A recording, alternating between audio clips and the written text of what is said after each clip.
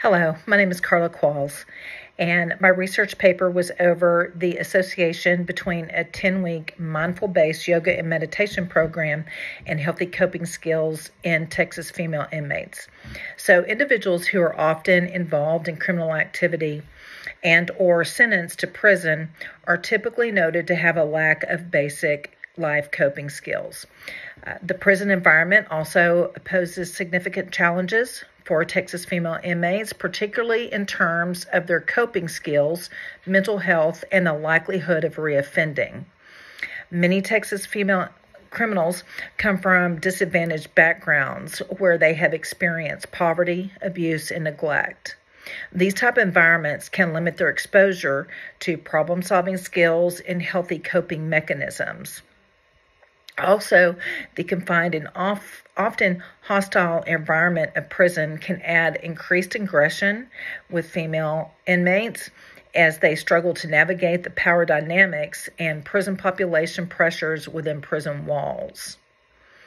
Some offenders have faced limited education and employment opportunities, which further limit their ability to develop healthy coping skills. Substance abuse is another common issue among criminals and often serves as a maladaptive coping mechanism in itself. Drug addiction and alcoholism can impair an individual's judgment and hinder their emotional regulation and contribute to criminal behaviors. So the research question was, what is the association between a 10-week mindful-based yoga meditation program and the development of healthy coping skills in Texas women inmates?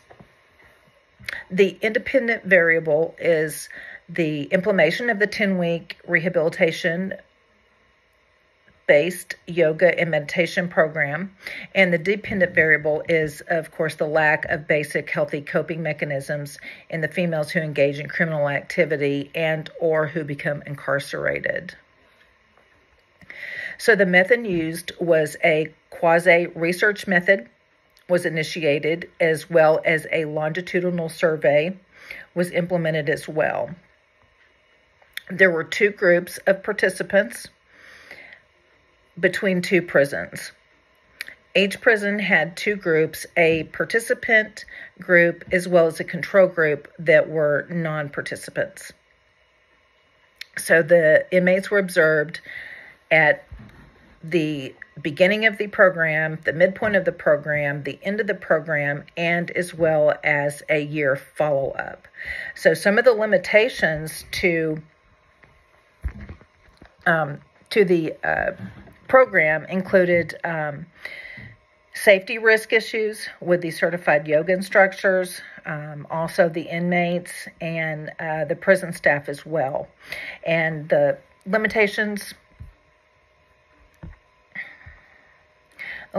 also included the notion that inmates may be willing to participate in the study to having an additional opportunity just to go to recreation and be able to leave their unit. So that was an issue as well.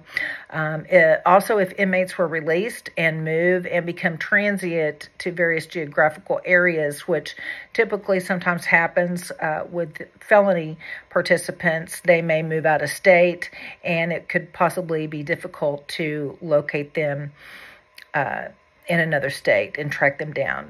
The conclusion of this study found that the research of the 10-week mindfulness-based yoga program did reduce anxiety, depression, and aggression, and reduce recidivism in Texas female inmates. And this can assist social workers who work within the prison system be able to provide information on the program and assist inmates in developing healthy coping skills through the program and help them be successful once they parole. Thank you.